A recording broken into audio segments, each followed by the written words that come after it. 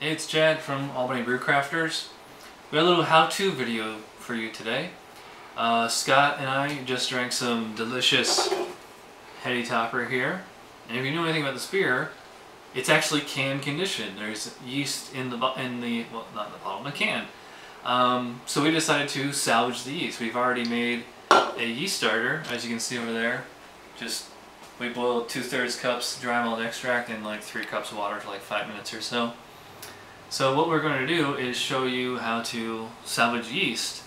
It's the same process you can use if you want to salvage yeast from a Trappist, 750 milliliter type bottle, what have you.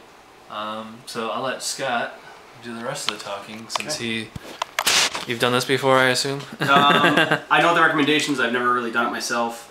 Typically with bottles like this, if you leave the last inch of liquid, as long as it's been sitting still, if you haven't shaken it up, 2 fingers worth. Yeah, 2 fingers worth.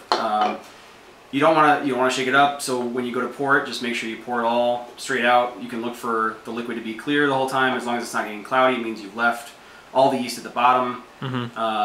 So right now we've got 2 cans with, I think this one's probably got a finger. This one's got 2 of yeast in the bottom. You just want to sort of shake them up a little bit to make sure that the yeast is in suspension, and then you want to make sure that you sanitize the mouths of the cans. Which is that spray bottle. We've used Star San here. There's a couple different methods you can use. I've heard people use lighters to just sort of not burn but heat the area around the mouth of the can.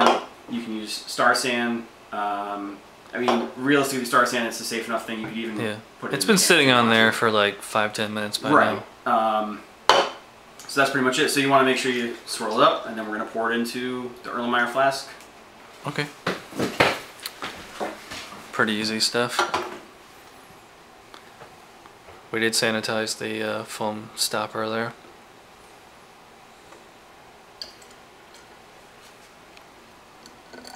Now can you see that it's definitely cloudy? A little bit, yep. Yeah, like I said, we boiled 2/3 cup dry malt extract and 3 cups of water for about a little less than 10 minutes, I think. Yep. And now we'll just back on. Bring it up to and we'll slowly just bring it up to a vortex. And then how long do you think we need to keep it on there? Do we need to do a step starter? Do we need to do a heavier? No, there we go. I think with this one, it probably within the next 24 hours we'll see some activity.